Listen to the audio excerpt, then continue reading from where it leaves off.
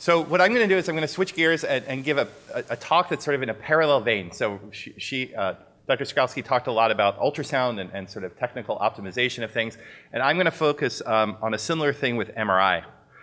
And the reason it is because I think pelvis MRI can be quite challenging. It's challenging for both technologists and it's challenging for radiologists. And I've thought a lot about why it's so challenging. The first is it's not really the pulse sequences. You know, I'm an MRI nerd and I love every new pulse sequence. It's the best thing since sliced bread. But the truth is, and you know this, is that really the cornerstone of pelvis MRI is a very simple fast spin echo that's been around for 20, 30 years since MRI has been started.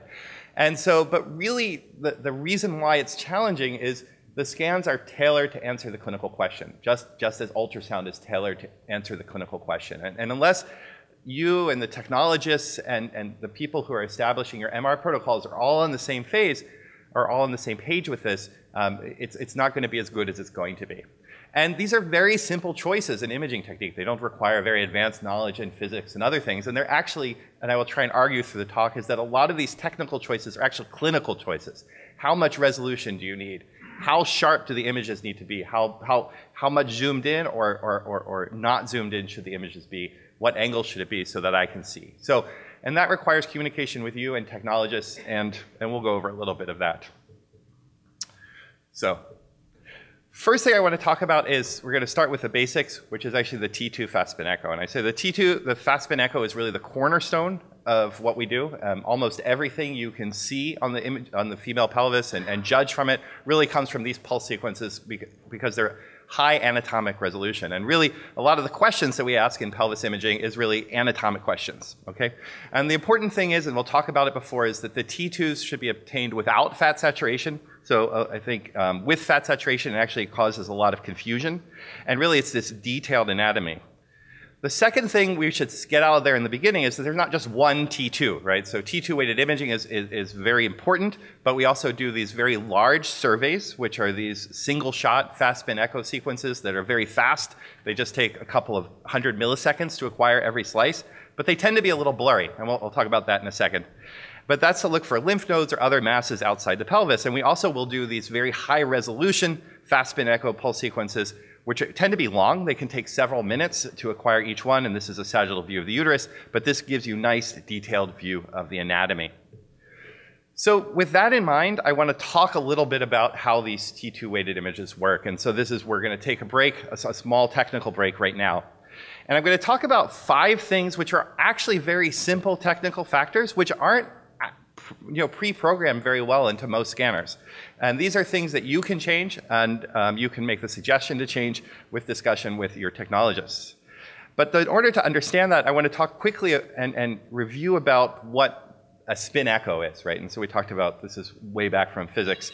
And so if you remember, when we do an MRI acquisition, the first thing we do is an excitation, and if you recall, all of the signal initially just completely disappears. And actually, MRI would not be very practical.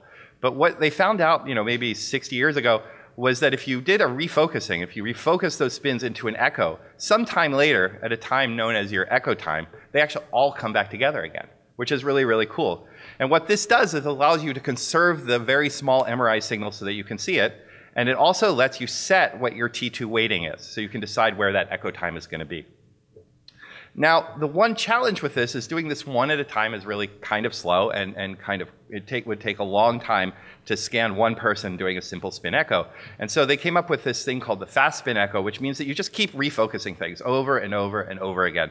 And so you get another echo, and another echo. And what are these echoes? Each echo is actually one of your phase encode points. And so when you acquire the image, it's basically if you acquire enough of these, you can acquire as many images as you want. Now, the one thing to keep in mind when you're choosing this is that this echo train length, which is the number of echoes you get before you start again, is an adjustable parameter. So this is something you can ask the technologist to play with, because there's no free lunch here.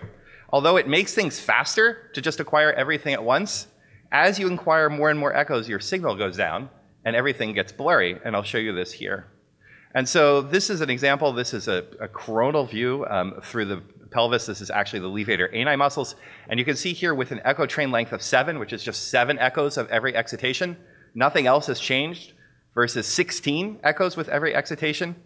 You can actually see that it gets considerably blurrier at 16 versus 7. So again, if your images are too blurry, and images are too blurry, that's a clinical question. If they're too blurry for what you need to do, this is one of the parameters that you and the technologists working together have the ability to change.